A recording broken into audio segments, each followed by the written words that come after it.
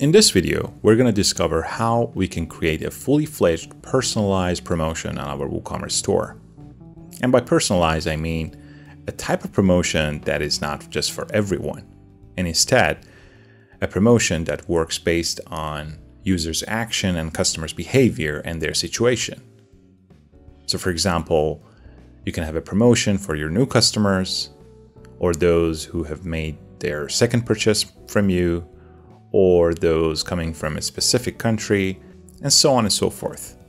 So this way, by rewarding your customers based on their specific actions, you can create a more lasting relationship with your customers, encouraging them to buy more from you. Just like any other promotions, though, creating a promotion is comprised of two steps. Step number one is to make an announcement and let everyone know that there is an actual discount or promotion going on your website. And step number two is to implement that discount. Now, to do this in WooCommerce, you would need a third-party plugin because this feature is not natively available on WooCommerce platform. The plugin that we use for this purpose is Sellkit, and you can download it from WordPress.org or from Sellkit website. It's a pretty amazing plugin. It can just handle the different type of promotions and discounts and announcements all in one single place. Now, after you installed Sellkit plugin on your WordPress site, you would see its options appearing on the left side of your WordPress dashboard. Click on Notices. This is where we handle our announcement part. We create an announcement and let everyone know that there is an actual promotion in our website. But before we move on, let's just go ahead and see what type of promotions we're trying to create here. So in this promotion, we're going to address people whose cart subtotal is more than $30. And in case the cart subtotal is more than $30, they will be eligible for a 10% discount. So this is how it's going to work. Now, we need to announce this with a clear message first. So let's add Smart Notice, give it a name. I call it Cart Subtotal Promotion. In the next step, I'm going to choose a condition for this purpose. So since I'm addressing people with a specific amount of cart subtotal, I'm going to choose cart subtotal. And in here, I'm going to choose threshold range. For threshold amount, I'm going to go ahead with 0. I don't want any limit, so it's pretty much for everyone. Everyone can see this message in this case. For target subtotal amount though, I will go with 30 because I want anyone whose cart subtotal amount is less than $30 to see this message. And that is how I'm encouraging them to go ahead and add more to their cart in order to be eligible for this discount. Now, in the next step, we're going to create a content for our message. All right. Now add more to get 10% discount on your order. And in here, just between more and 2, I'm going to go ahead and use a dynamic keyword. I'm going to choose remaining subtotal amount, put a space, add a $sign just before the dynamic keyword. Now, what this does is actually, it's going to calculate the users or customers' cart subtotal amount and deduct it from the target subtotal amount and write the result in here. So this way, you're going to let your customers know that how much exactly they need to spend or they need to add to their cart in order to be eligible for this promotion.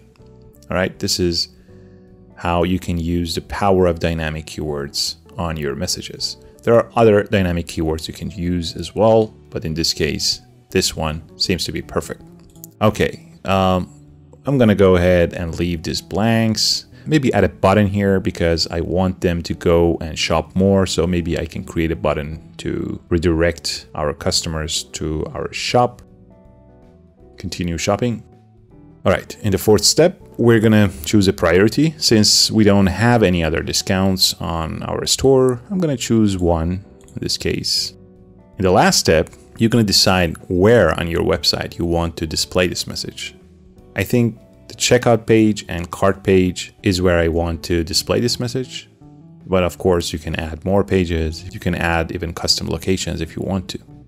And finally, activate this notice immediately after it's created. I will check this and hit the create button. Now, I have my announcement ready, as you can see. Let's just go ahead and check this on our website first. So this is my sample shop website, and I'm gonna choose the first item and add it to the cart. There you go. Now, I'm gonna go ahead and visit the cart page first. Okay, as you can see, I have this message at the top of the cart page, and this way the customer would immediately realize that, well, there is an actual promotion going on in this website and they need to add more $15 to get a 10% discount since they have added a $15 product already. Now, if I go back to my shop and add more items, for example, this one, now I have ordered more than $30, but there's no discount. As you can see, if I go to the checkout page, even though I met the criteria and I met the conditions and I ordered more than $30, but I don't see any discounts. It's because we have never implemented a discount. Yes, we announced our promotion and we let them know that what they should do to take advantage of this promotion, but we have not yet implemented the discount itself yet. So let's go back and create our discount as well. So I'm gonna go ahead and click on discounts. Okay, I'm gonna go and click on add dynamic discount button. Here we have to give it a name first, just like the previous one. Okay, I call it cart subtotal discount. In the next step, we're gonna choose which product or which categories are gonna be included in this promotion. I want all my products and all my categories to be included in this promotion, so I'm gonna leave this empty as it is. So this way, I'm telling Sellkit that all my products, all the categories are gonna be affected by this promotion. So in the next step, I'm gonna decide on what occasion users will be able to get a discount in this promotion. So it's obviously cart subtotal, and greater than is just fine. I'm gonna write $30 here, just 30. Okay, this way I'm telling Sellkit that if anyone's cart subtotal amount is more than $30, then offer them a discount. Perfect. Now, in the fourth step, I'm going to choose the amount of discount. Percentage, 10%, discount label. This is where you mention a reason for your discount. So I'm going to go ahead with something like cart subtotal, or maybe carts above $30. And finally, in the fifth step, there are a few more options to control and refine your discount. I'm gonna just check this one and enable it because I want to repeat this discount for other customers as well. I'm gonna choose number one priority for this one because I have no more discounts right now on my store. And the last option is about expiration date. Again, I'm gonna leave this empty as it is because I don't need my discount to expire after some time. Okay, now I'm gonna go ahead and enable this because I want to activate this discount immediately after it's created. And finally, create. There you go.